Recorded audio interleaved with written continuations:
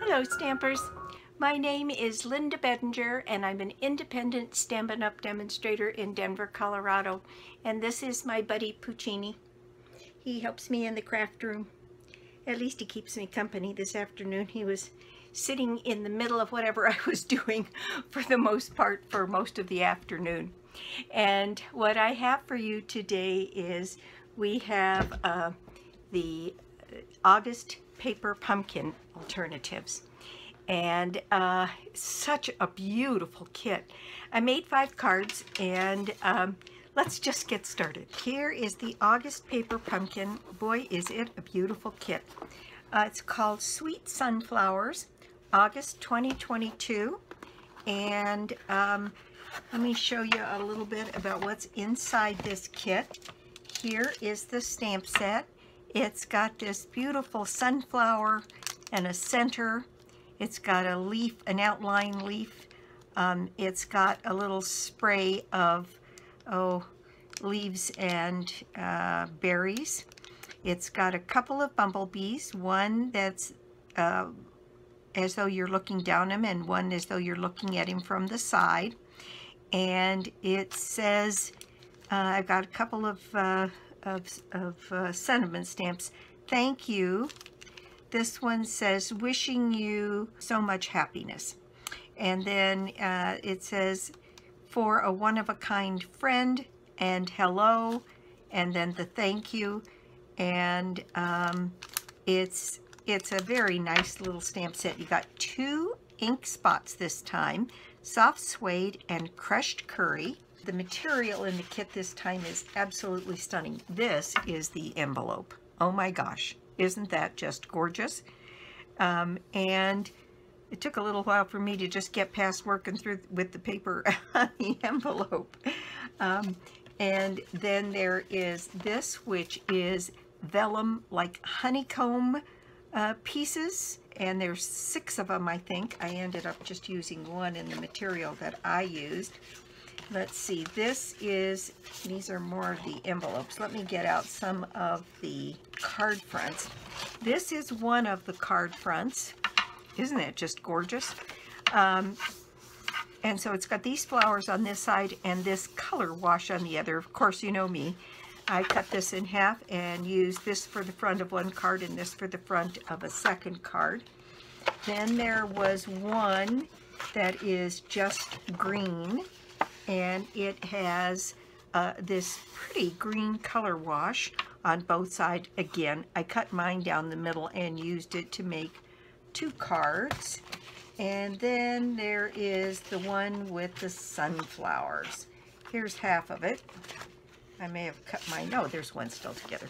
There we go. There is the 3rd base, and this is the front of the card, and this is the back of the card. And once again, I cut this in half and then made a card using both sides of this, and then used this one as background material. I made one using just the envelope paper. Let's see, what else comes with this? There's the instructions for you to make 9 cards, and it's 3 with the sunflowers that you stamp, and then 3 with this background, and that's just gorgeous. I'll pull that out. And this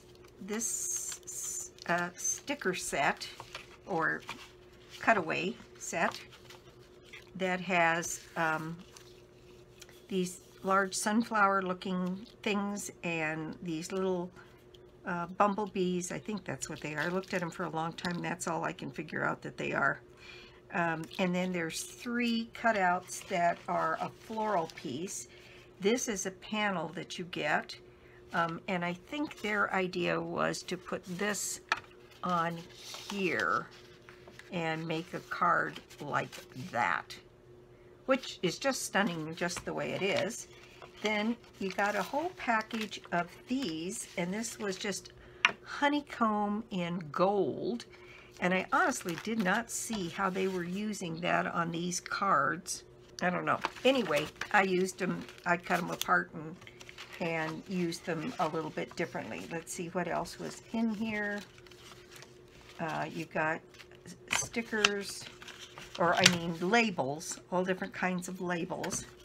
You got glue dots, and I ended up using 2 of these labels, one the way they intended and one not the way they intended.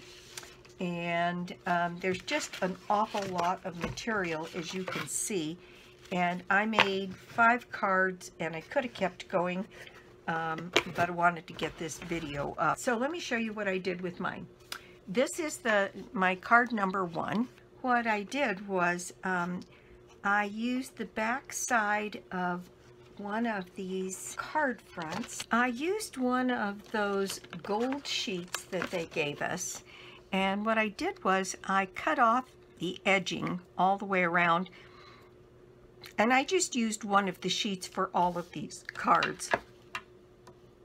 I cut out a little section, and then on the back side of this card here, I cut this little piece out here. I cut a section, let's see, what did I do here? Let me just get some measurements for you. This one is 2 1/4 inches by 3 3/4 inches. And then, so I cut my little piece in the center here, and then I threaded some of this paper 1/8 of an inch through some of the honeycombs. And I did one that was more towards the top and one that was a little bit more towards the bottom. And then I used this, which was a laser cut, and put that piece on here. I used one of the vellum honeycombs, and I just used a splatter stamp that I happen to have. Now on these embellishments, what I did was I used the elegant faceted gems, and I used the clears, and one of the colors that is coordinates this time is Melon Mambo. So I used my Melon Mambo blend, and I colored those gems so that they would match perfectly. And the inside of this one, I used just a strip of Mossy Meadow, and then from the envelope, there's this piece on the envelope right down here in the corner that has this same floral thing. So, and you can use either corner, this one or this one, and I just punched that out with a little circle punch I had. I think it was a maybe a 1 1/2 inch, yeah, 1 1/2 inch circle punch that I had, or a die, anything like that, just so you can get it cut out. And then a strip of the Mossy Meadow. And I really love the way this one came out. And I did the darker stamp in the dark Mossy Meadow, and just did that splatter stamp just to add a little bit of texture. All right, the next one that I made was this one, and this was using that piece that they gave you. Well, there's nothing much you can do to improve on it. It's just gorgeous. And it has these beautiful flowers here. So I used another little piece of this gold honeycomb, and I stamped for a one-of-a-kind friend in Mossy Meadow, and then used a die or a punch, I can't remember which, to cut that out and put it on the front. And I just used a strip of this green paper here. I think I did all of this without cutting into a second, I think that's right, without cutting into a second card. So use the front and the back of the one card front like this. Cut this one down to 4 by 5 1/4, and then cut this band off of this one to go across there. I think it's a couple inches wide. And then on the inside, I did Mossy Meadow and white, and then used the stamp that was in there to color to add the leaves that match the leaves on the front. So that is my card number 2. This one is just a little bit different. And what I did was I used the card front that had the sunflowers, and I just cut out around the sunflowers and got part of this stem that's here, and that's a little tricky because this is where the fold is. And so I just went on the back side, the mountain side. I'll show you a trick that you can do. When you have one of these fold lines in the middle of what you're trying to use, you can just take your bone folder and go over it and sort of flatten it out. And with this one, there's enough of a pattern you don't even see where the fold was. But that's a trick in getting a score mark kind of out of the middle of what you're doing. And so you can make it be just quite a bit flatter. And it's not perfect, but like I said, if it's got a pattern like this, you won't see the fold then. Not as prominent. And then I stamped the sunflower over here in the soft suede that came with the kit, and then used my blends in I don't think we have a crushed curry blend, so I used, I think, a dark so saffron and then some pumpkin pie and some brown.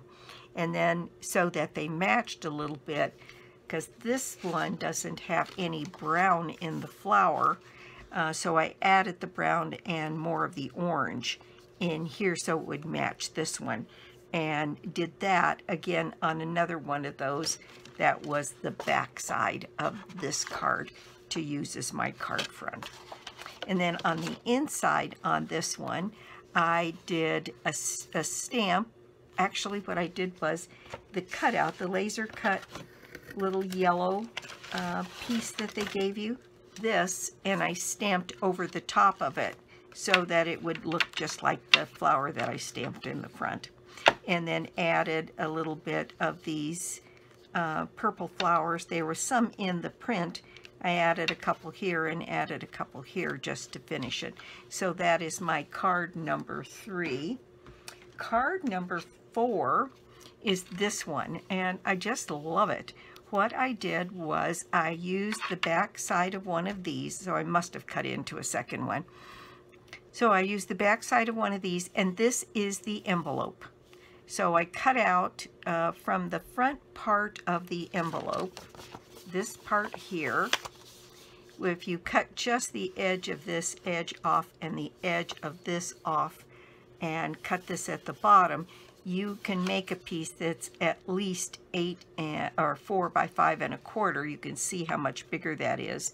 So I trimmed that down to fit on the front of this card. I laid the honeycomb across this way, and then I fussy cut out this part of the leaf from the top and some of these flowers to add here to the top, so it's got a raised dimension. I put one of those little bees on there and then typed wishing, or stamped wishing you so much happiness. And on the inside of that one, the back side of this envelope had this paper that matched the front.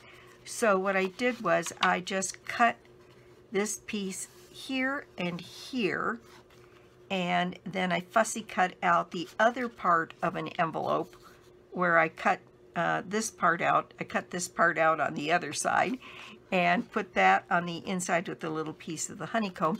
And then you have this pretty little arched edge on one side because of the way the envelope is shaped, and I thought it made it look kind of interesting. So that is my inside on this one, my card number 4. The final one is this one, and it might be my favorite. This is the front side of that card base that has this material printed on it. Then I took one of the cutouts, the laser cuts, and put some dimensionals behind it. And this ribbon, or this twine, heavy twine, is, the last time I looked, it was still in the clearance rack, and so I had picked up a little bit of it. And then I used one of the labels they supplied, put thank you. I used gold champagne rhinestones on this. I stamped a couple of those bumblebees here, and on the inside I just put a piece of white and stamped some bumblebees. So that is my card number 5. Anyway, I just had more fun with this. It's such a beautiful kit. This one can be repeated a bunch of times because you have 9 envelopes, so if you can't get 9 cards out of this, there's something wrong.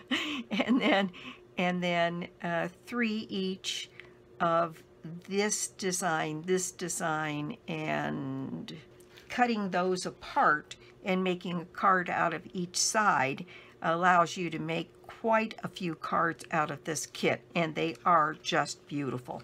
So that is my project for the day. Thank you so much for stopping by my YouTube channel today. I do so appreciate it. I'm getting back to my normal routine of 2 videos a week. This should go up on Friday. I think it's September 2nd. Celebration is finally done. I hope you got everything free that you wanted to. My prize draw, in fact, I'll be picking my prize draw here in a couple of days, and it'll be a $60 shopping spree on me if you placed an order on my store, lbedinger.stampinup.net. And you can get to it through my blog, www.ingenuity.com. I've had a lot of people asking where are the more detailed instructions on the 6x6 Christmas one-sheet wonder that I did, and I should have that up hopefully tomorrow. It's a lot of pictures and a lot of drawing to get that up, and I'm just catching up. So I will, now that I've got my August paper pumpkin done, I'll be working on that tomorrow and get some other things up. The other one that I did was the folded tea caddy, and that one should be up over the weekend as well. So let's see, in September, Stampin' Up! Is offering a weekly deal, and I'll have it posted on my blog, I think tomorrow, what the deal is this week, and it's 4 different deals for each week in September, as I understand it. And so that will be up. I think that's it for me. I will be back soon with more cards, more projects, and more tips. Bye!